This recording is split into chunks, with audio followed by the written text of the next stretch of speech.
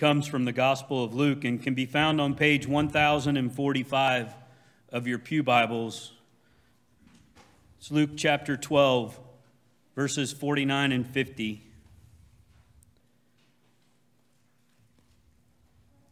Hear these words. I have come to bring fire on the earth, and how I wish it were already kindled. But I have a baptism to undergo, and what constraint am I under until it is completed? The word of God for the people of God. Thank you very much, Pastor Mark. I have a message for us today entitled Fire Doors of the Soul. Before I get to that, I want to reiterate what you heard earlier. Next Sunday is Back to School Sunday, and we're going to have supplies for kids and a special prayer time for our children, for our teachers, for our administration officials, and it'll be a special themed Sunday for Back to School. So if you have friends or family or people you know that are involved in the school system, we invite you to encourage them to participate so that we might pray with them and believe with them for a great new year as we begin a new school year.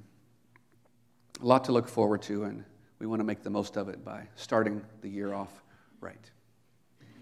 All right, fire doors of the soul, may we pray. Lord, focus us now on the Bible message we heard moments ago.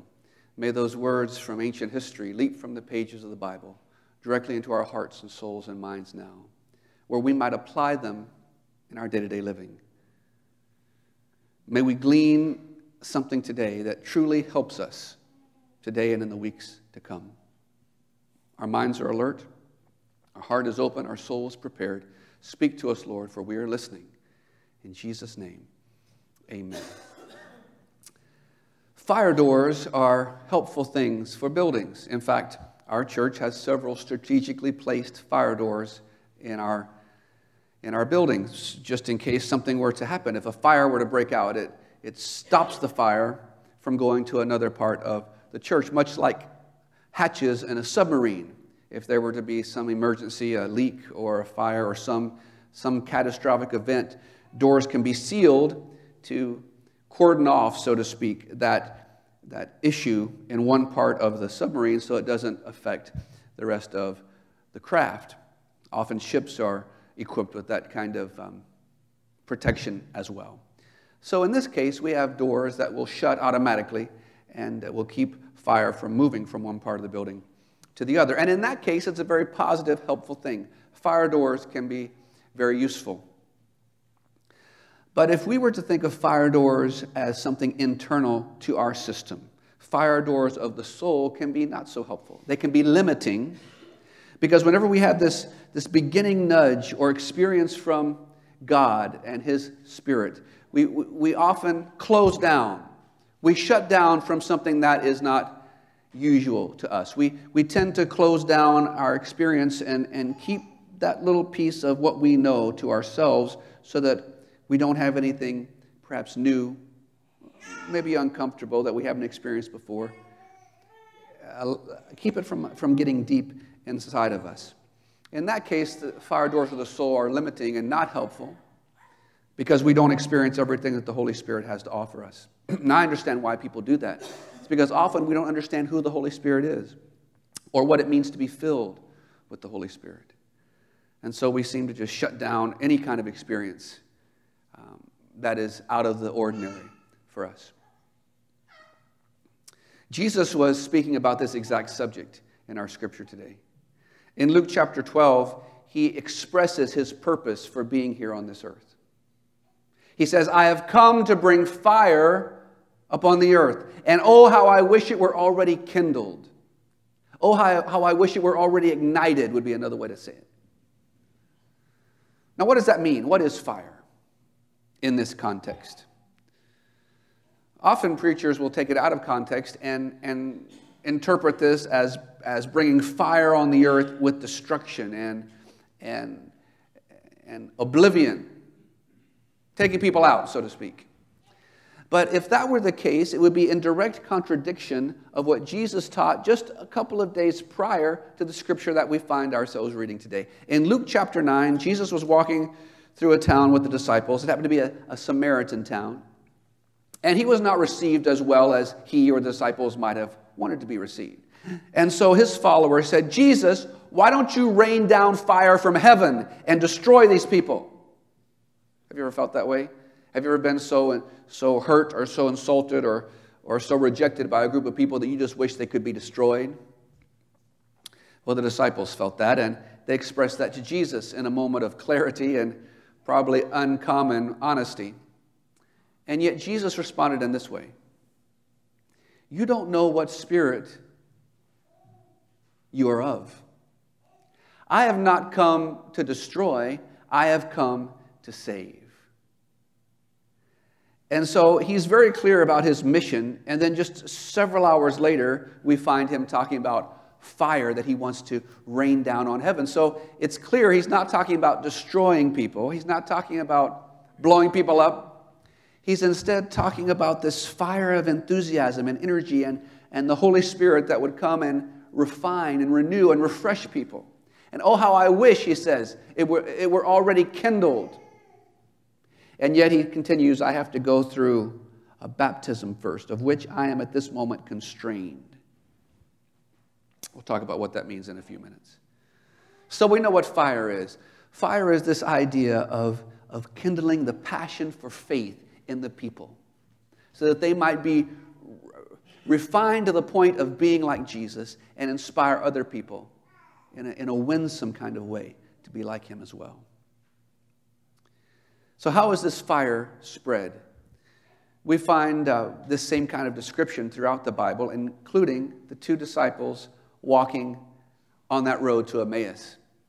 You know that story. It was after the crucifixion and the resurrection, and these disciples are forlorn and depressed and discouraged and defeated, they thought, and they're walking along this road to Emmaus, and someone comes alongside of them and begins talking with them. They realize later it's Jesus, and as they reflect upon it, they say, did not our hearts burn within us as he walked with us along the way?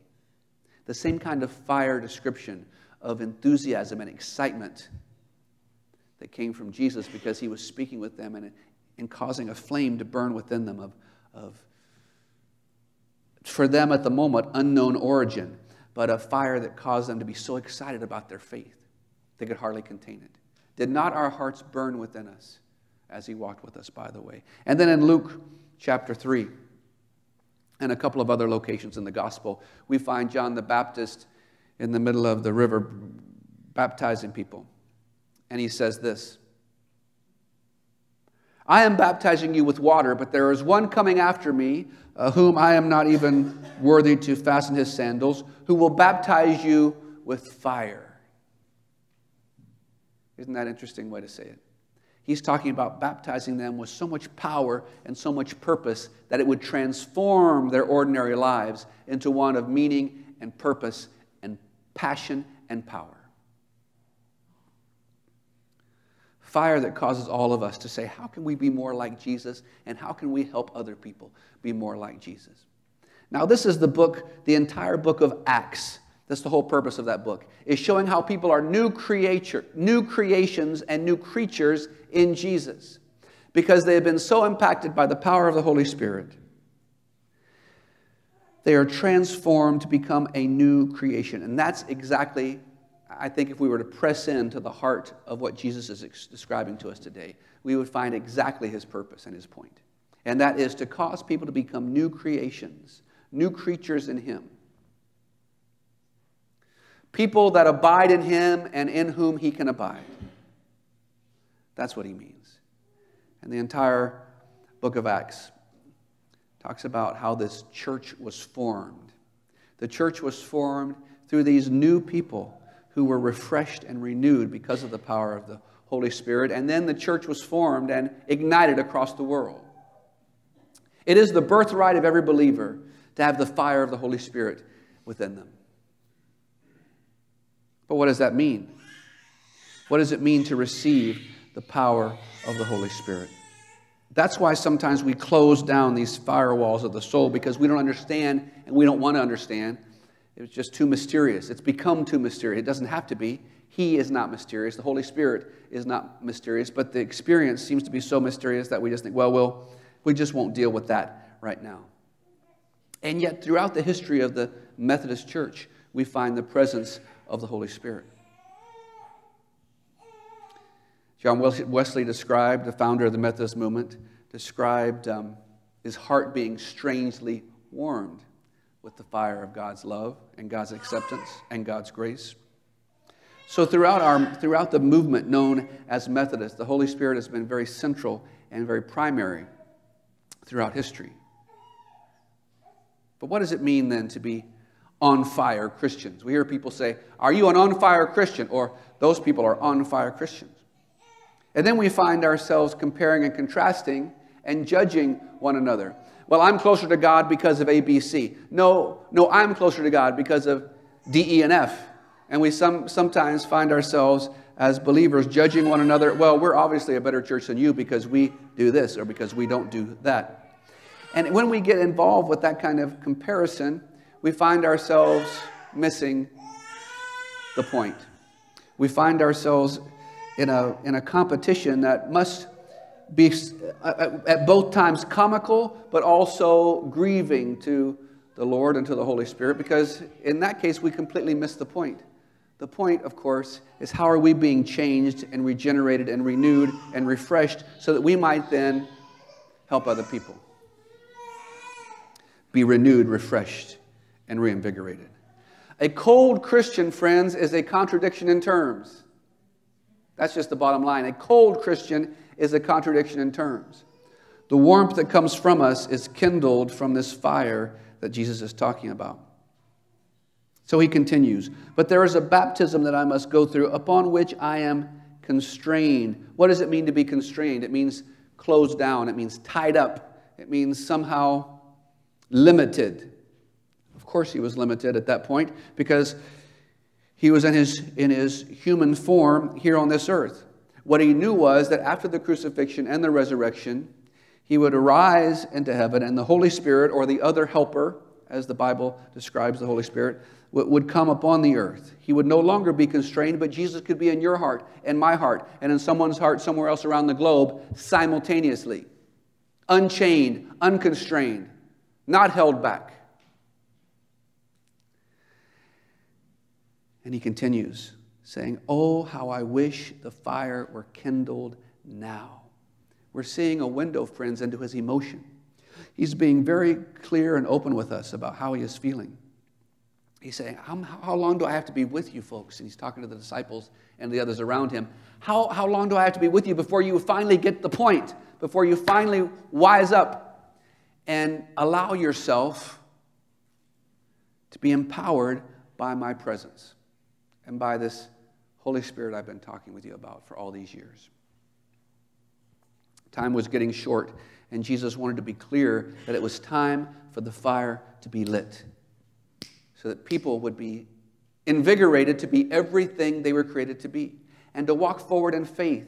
A limited Christian is one who has not come in contact with the power of the Holy Spirit, because once we say, "Lord Jesus, come into my life, live within me," and then we say, "Holy Spirit, we welcome you into our lives," all of a sudden we no longer have the limitations that we once had. No longer do we see ourselves as barely getting by by the skin of our teeth, barely just somehow squeaking by. You've heard those expressions people use. Instead, we find a new energy and excitement to live life with faith and with expectation and on the tip of our toes to see what's going to happen next. And if a challenge comes, we don't back away from it. Instead, we rise up and we say, we have unlimited power to defeat this challenge or to overcome this difficulty, because we are not in this by ourselves. We have the power of God's Spirit living within us. And therefore, together, we can conquer any obstacle, any problem that life seems to throw at us. We fling the doors of our soul wide open. Fire doors no longer closed, no longer locked. Instead, wide open. And we say to the Holy Spirit, "Come in and live within me. Refine me with your fire. Renew and refresh me. Invigorate me with the excitement that I can just jump up and down to be everything God created me to be." You and I have that power if we will tap into it and say, "Lord, I want to be a believer for you, and I want to be an excited Christian for you. I told you earlier that a cold Christian is a contradiction in terms, which is true. A lifeless, boring Christian is also a contradiction in terms. We should instead be joyful and hopeful, empowered people to be everything that God made us to be. Not cowering back in the corner over some issue or problem that we may face, and we can all fill in the blank about whatever it might be for us any given day, and it could change from day to day or week to week. We know that. But instead of cowering in the corner, shaking in our boots, we rise to the occasion and we say, in the name of Jesus and the power of the Holy Spirit, we can overcome. And we will overcome. I encourage all of us this morning, here and those who are listening and watching, to take a moment, internally and externally, to think and to say, I open the doors volitionally, on purpose, of my soul. I release the fire doors, and I say, Holy Spirit, come, live within me. Empower me now. In Jesus' name. Let's pray.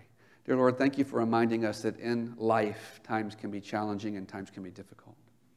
And yet we hear your words echo from centuries and centuries ago. I have come to bring fire upon the earth, and oh, how I wish it were already kindled. Lord, we too join you in wishing we would be kindled and ignited for you with a warm flame of your power and your presence. Healing past emotions. Allowing a refinement and a renewal hurts and pains and mistakes. And then a refreshment to say, I can do better. I can be more than I currently am because of the power of God's Spirit alive and well deep within me. We hear your longing that you wish the fire were kindled. We join you in that longing, and we ask you now, Lord, if we have never done this before, come into my heart. Live within me. I want to believe. I want to be a Christian. If we prayed that prayer or anything similar to it, the Lord Jesus has already begun to take up residence in our lives. And we're grateful. And then, Holy Spirit, we welcome you. And we ask you to come into our lives now to refine the rough edges, to renew where we've been exhausted, to refresh where we're worn out, and to inflame where the embers have gone dry. Inflame within us your desire and your purpose and your power that we might truly rise up to be everything we were created to be for ourselves, for our family, for our church, for our community, for our state, for our world. Lord, may we not cower back from life's challenges, but instead meet with full force of holiness and fire and power. Your glory burning within us. Lord, we rise up now with your Holy Spirit, empowered to be your people. In Jesus' name we pray. Amen.